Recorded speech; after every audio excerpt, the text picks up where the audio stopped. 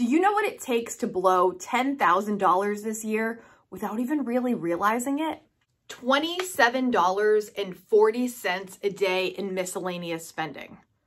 Girl, what do you spend $27.40 a day on without even batting an eyelash?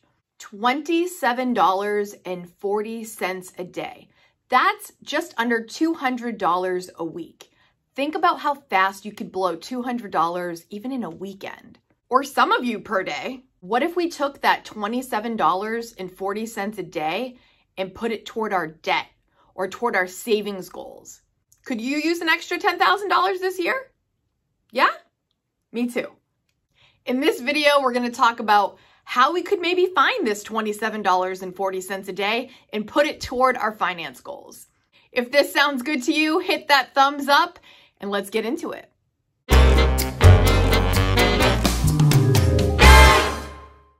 Happy Frugal Friday, friends. If you've been following me for a little bit, you would know that I have a pretty minimalist approach when it comes to my finances. I have 4 budget categories that I will recap with you right now. If a simplified budget sounds good to you, please put in the comments, simplify, so I know you want to simplify your budget, which, by the way, simplify is my word of the year and kind of my theme for all things I'm working on. Buns wants you to know that the very first important category that we have is called household. So let's talk about the household. These are all the things that you need to keep your house running, to get to your job, kind of to keep things stable. For household, for me, we've got mortgage, utilities, insurances, car payment, gas for car, groceries for me. If you know that about me, groceries are part of the household, and cell phone, all the things you need. These are pretty much non-negotiables that if you lost your job, if you had a medical emergency, if it hits the fan, these are the things that you still need to pay no matter what. So these are the big guns, right? Like, let's think about this point by point for a second. Mortgage or rent, whichever one you are doing, that's a big one. If there is a chance of downsizing or living a place where it is not so expensive, or gaining a roommate so that you can afford your home more affordably, that is something you want to consider, because that will save you big money, not just nickeling and diming in places like that's a big one. Next, let's talk about utilities. This is where, as a frugal living channel, I thrive, right? Turning the lights off when you leave rooms, not running the heat higher than it needs to be, not running the AC cooler than it needs to be. Being wise and intentional on your utilities is a great strategy to not spend more than you need. Next is insurances. Eek, this is another one that can be sky high, or whatever you can negotiate, whatever can make sense to get those insurances lower. That's definitely something to consider when you're trying to scrounge up $27.40 a day. Can you get these insurances at a better deal? Car payment. Woo! I currently do not have a car payment. I have a video on paying off the car. I will leave it up here in the cards if you're interested in that. Having an affordable car and an affordable car payment, or no payment at all, is very important. You guys know this. I won't go into detail on that. Have a car you can afford. Groceries for me is essential. This does not include going out to eat. This does not include fast food. This is my run-of-the-mill staple groceries that we need for nutrition and to get by. So I put that in the household because it is essential. Cell phone, for me, essential. Can you get a better cell phone plan so we can get that down? Anything in your household that you can get lower just means more savings. I want to guess that most of you watching this, if you have been part of the frugal living community for a while, this is something you already have attacked. But if you are new here and this is a new concept and you have not taken a dive into all of these categories, go one by one and see what you can get lowered for big savings. If you want big savings this year, type in the comments, big savings. So my next category is savings. I just really felt like Vanna White for a second. Savings. Considering your savings goals after household. Household is what you need. Savings is what you're gonna need for your future self.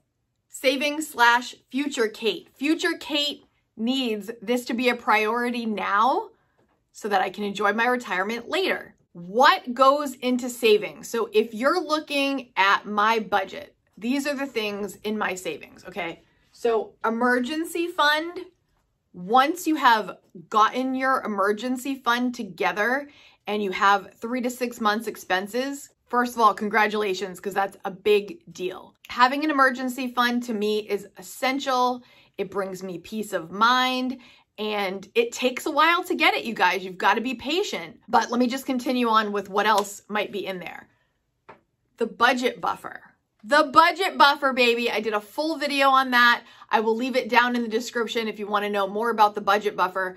The budget buffer is about a month, sometimes up to 3 months of expenses in your checking so that you never overdraft and you have money in case stuff happens. I never worry about overdrafting because I've got a budget buffer. Hey guys, just jumping in because I was editing the video and I realized I said the budget buffer is in my savings. It is not in my savings. The budget buffer is actually in my checking account. Kaden, say budget buffer 3 times fast. Budget buffer, budget buffer, budget buffer. Hey, that was good. So the budget buffer is considered a savings, but it is housed in my checking account. Just wanted to clarify. Next is retirement. Do you have a 401k, a 403b, a Roth IRA, a traditional IRA? I have an M1 finance account, which you can get one too in the description if you want to check that out to start investing. Every single month I contribute to my retirement accounts. And lastly, I wrote savings with intention. Some of you have sinking funds. I do not do sinking funds currently. Mine is more a general fund for what I need, but you have to do what works for you. Some of you have like a vacation fund, a future car fund, house maintenance fund, all these things that are important to you, and however you divide it is your prerogative, but I keep it really simplified. So while I'm thinking about it, saving $27.40 a day instead of spending can come from 2 places. You can either not spend and save it, or you could earn it. Let's think about that. That's another way to get your savings goals up, is to earn $27.40 a day, which equals about $200 a week. What could you do to make an additional $200 a week to really pump up your income and get to that $10,000 faster? If you have a side hustle that you could share with us that you are currently doing to make extra money, can you leave it down in the comments for us so we know what the K Squad is up to? What's your side hustle? My third category is giving. Now, as a person who used to be fearful of spending too much in certain places because I just had that kind of scarcity mindset, I was holding on to every dollar tight. And once I started to learn to give every month, no matter what, somewhere, it really changed how I saw my budget and how I feel about money.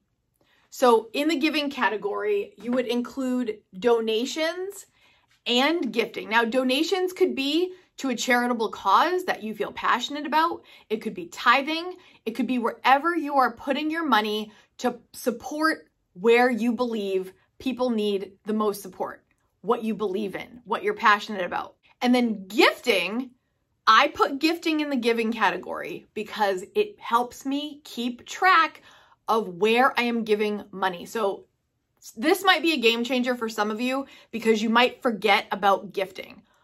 Obviously, Christmas is a big one. But what about birthday gifts? What about baby showers? What about bridal showers? What about weddings? What about all the little things that add up that sometimes you're like, you just get it because you're getting it for your friend or your family. It's like, oh, well, obviously I have to get them a gift, but maybe you didn't plan for it or you didn't think about it because there's a lot of people that you might have to shop for throughout the year. And I always prioritize making sure I have a little bit for gifting. Now, if your budget is really tight and you are struggling just to pay for your household, just be mindful of the gifting. The donations, I swear, when I started, I gave $5 the first month, even though things were tight, and it just made me feel good that I was still thinking of other people.